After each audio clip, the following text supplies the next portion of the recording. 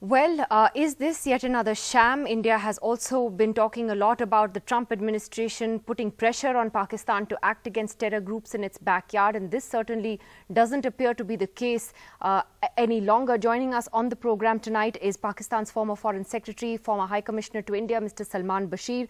Also with us is Ambassador K.C. Singh, and we have Mr. Chandan Mitra and Abhishek Singh still staying with us. Mr. Bashir, to you first. We've seen what the the judicial board has said. They have said also that unless the government of Pakistan has any other case in which they want to detain Hafiz Saeed, he's free to go. Do you think that the Pakistani government will find another way to keep him under house arrest? Do you think that they'll do that, or that this time it could be different? Well, I cannot prejudge or, really speculate on that, what the government of Pakistan is going to do. I think the government has been very much aware of your concerns and the overall concerns regarding this particular issue. And I think they will follow what will be logically sound in terms of the Pakistan judicial procedures.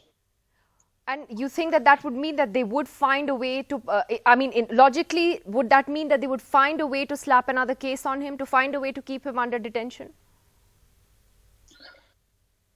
Well, as I said, I cannot I'm not in a position to really say what they will or will not do. What do you think they should do? I think in Pakistan, we need to follow the judicial procedure. So it's the legality that is going to matter. And I think the law ministry and the attorney general or whoever is dealing with it will have to bear in mind the legal aspects of what can be done or cannot be done. As you know, he was under preventive detention. That law has certain limitations. So let's see what happens. Ambassador K.C. Singh, the point is that even that so-called preventive detention, house arrest sounds like a luxury, frankly, for a man who's accused of heading a deadly terrorist organization, of killing more than 160 Indians in the 26/11 attack. Are you even surprised that this has happened, Ambassador Singh? No, this is not surprising, because under this law, this was always bound to be an issue that after 3 or 6 months, this will come up for review, and sooner or later he'll have to be let off. Because the problem is that Pakistan has not seriously prosecuted him for the 26/11 conspiracy, on which they keep pleading there is not enough evidence, etc., etc. When the conspiracy having been basically created in Pakistan, most of the evidence is there, which would nail Hafiz Saeed. And then we got David Hadley's evidence. So there's enough evidence, and on top of that, he is a UN designated terrorist.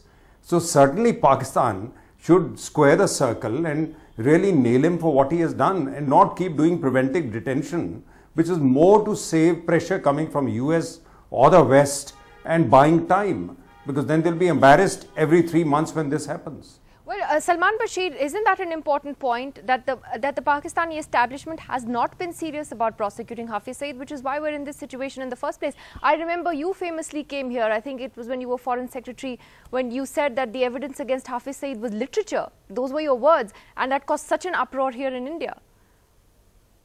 No, I didn't quite say that evidence against one or the other was literature. What I said was that there were a lot of documents that were exchanged, and it was an ongoing process. Even when I was posted in Delhi, I know how keen our side was, to get this thing moving, and there were commissions who were visiting Mumbai, to sort of record the evidence and all that. But somehow that process has sort of stalled for a while now. And I think there is the need to sort of pick up the pieces and then really to proceed accordingly. I think there was a time when all of this was being pursued with great vigor to bring this Mumbai attack to a closure. I think it is in Pakistan's interest to do so. And it is not a question of pressures from abroad or from wherever. I am aware of the fact that most of the information and of course, the evidence was actually the work of the Pakistani investigation authorities. And of course, this required cooperation, on the other hand, by the Indian administration and legal entities who were involved with this. And I think the point is, though, that apart from the brief house arrest that Hafiz Saeed faced right after 26/11, nothing really happened after that either. But Chandan Mitra, there are some who also see a link between the fact that you had this court order today, you've had this sort of lack of action against Hafiz Saeed, to the US Congress also deciding just the other day that it will not include action against the LET as a precondition essentially to releasing aid to Pakistan, and it's only linked it to the Haqqani network and not to the LET. This was a report in the Dawn the other day. So there are people who are raising their eyebrows about whether the US actually, whom we think is doing us a big favor by supposedly talking tough on Pakistan, is actually not doing that. Well, I have no great faith in the US administration, whether it's the Republicans or the Democrats. To every country, self-interest comes first, which is why China, for instance, is backing Pakistan to the hilt, because they want to grab Pakistan's resources along the CPEC. So, of course, they will do that. Why do we look at them all the time? We should rely on our own resources and ensure that these people are not allowed to do any further mischief. And to expect Pakistan to do anything better than this, than release Hafiz Saeed. In fact, I'm surprised.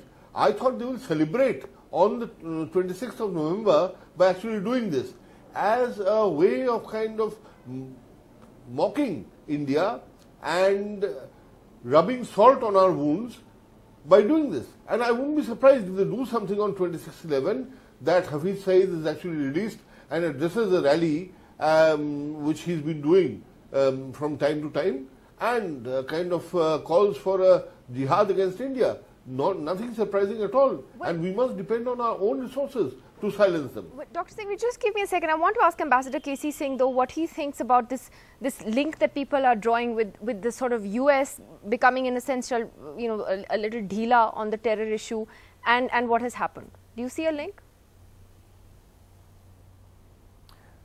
Look, we got very excited over that Tillerson lecture, Secretary of State Tillerson lecture. Before coming to India, he said many nasty things about Pakistan, and also President Trump when he announced his Afghanistan policy. But with US, it's always a question of leveraging. How do you get cooperation out of Pakistan? And ultimately, the generals took over, and the generals have dealt with Pakistan in the past. They need Pakistan to stabilize Afghanistan and to get Taliban to the negotiating table. And therefore, controlling Haqqanis and controlling the Taliban comes higher in the US priorities than the Indian concerns, though they would be there. It is not that they want to ignore them. And Pakistan realizes it. So the Pakistani army will position itself in a manner where it satisfies US to some extent, the Kabul government to a certain extent, and yet keeps its players in play, including the players against India. Whereas we had hoped that probably Trump is going to be quite different. But ultimately, the geopolitics and the reality catches up with it. Absolutely, absolutely. Abhishek Singhvi, go ahead. You know, there are two facets of it. The relatively smaller facet is the domestic politics, the government of India. And I think the lesson and takeaway for the government of India is, don't start jumping up in excitement with clapping and self-congratulatory backpats the moment Mr. Trump praises you in a speech or says a good word or says a bad word about Pakistan. When you do that too often as a Modi government, then when this kind of thing happens, people will criticize you. Both are irrelevant. Neither is his stray comments of congratulation or praise. Don't look for them, don't wait for them. The more serious issue is, I think this is the biggest farce, and let's be blunt, Nidhi. You know, I'm used to say that a diplomat is one who can tell you to go to hell in a manner in which you start looking forward to the journey. Well, I propose to be not a diplomat, but to be blunt. This is the biggest Nora Kushti, the biggest scam, the biggest farce going on.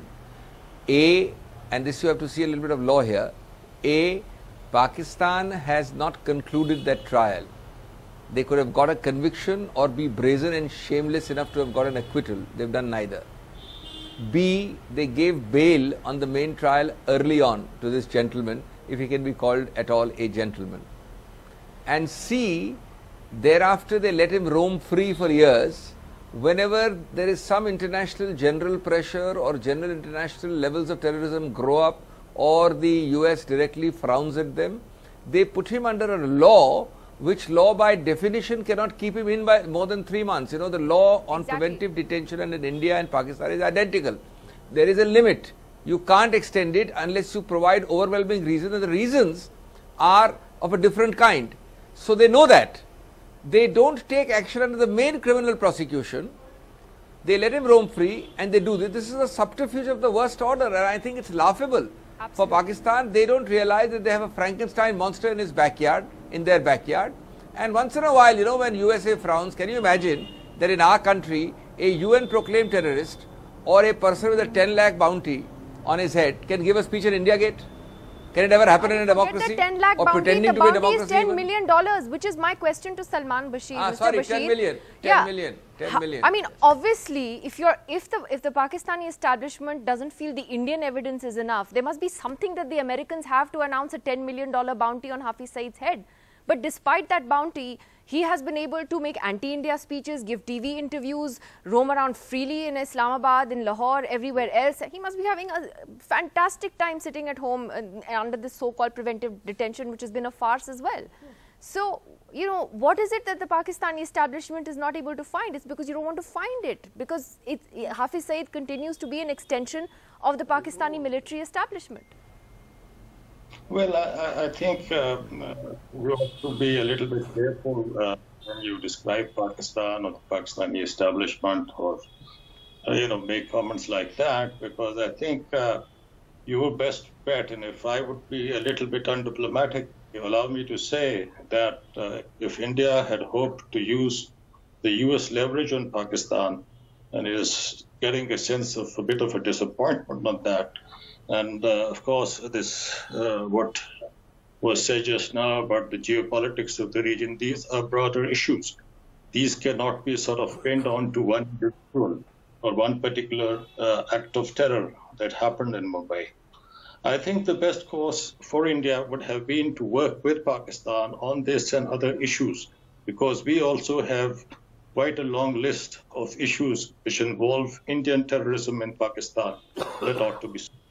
Well, Mr. Bashir, I think the problem all these years has been that the Pakistani government has always seen 26/11 not as a watershed moment as far as terrorism in India is concerned. It's always seen it as, just a one terror attack. I remember Hina Rabbani Khar is, saying that let's put the past behind us. It's not possible. There is no justice. And as Abhishek Singhvi rightly says, this trial has been a farce. It hasn't been completed. You haven't even acquitted anybody. You haven't found anyone guilty.